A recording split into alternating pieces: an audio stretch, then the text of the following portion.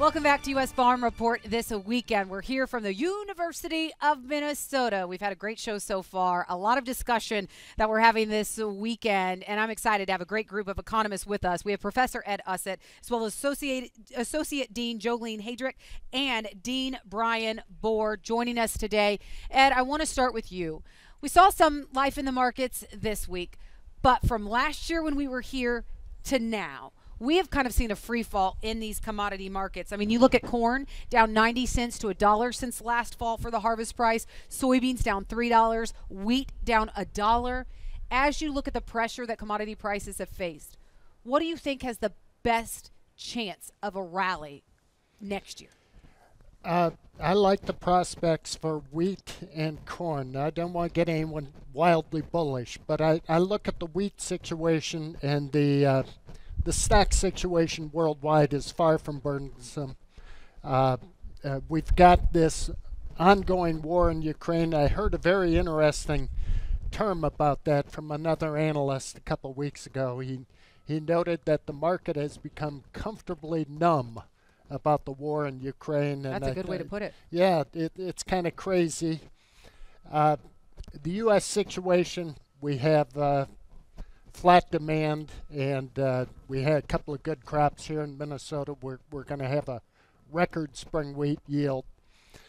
So domestically, it doesn't look too good, but worldwide, I see prospects for higher wheat prices. Corn market is doing well. I mean, domestic demand.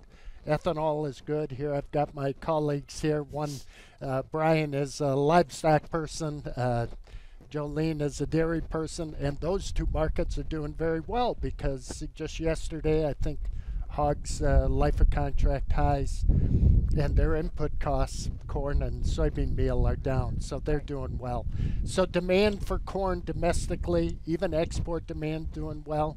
Ethanol demand is keeping pace, and so I feel good about corn. Soybeans, I don't want to get into that. Not so much. We got issues there.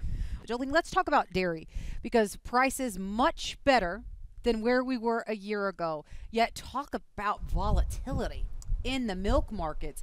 How have dairy producers kind of weathered that volatile storm?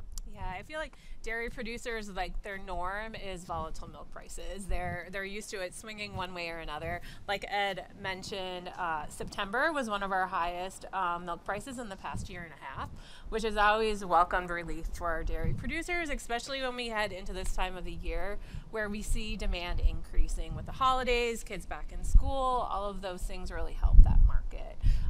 Where most of our dairy farms are trying to figure out how to weather that storm is looking at their cost of production. So they are getting some relief with the commodity prices that Ed mentioned.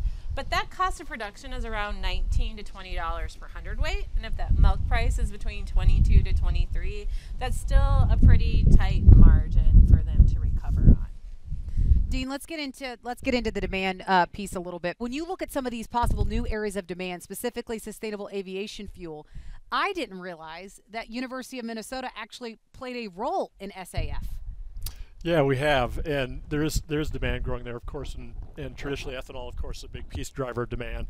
But as we're looking forward, and one of the things the University of Minnesota has done is we've looked at new crops, because when you think about carbon and carbon credits and some of the things coming on there, there's Scope 1, which is the actual production of ethanol or sustainable aviation fuel, and then there's Scope 2, which is how are you sourcing that to the corn crops and so on.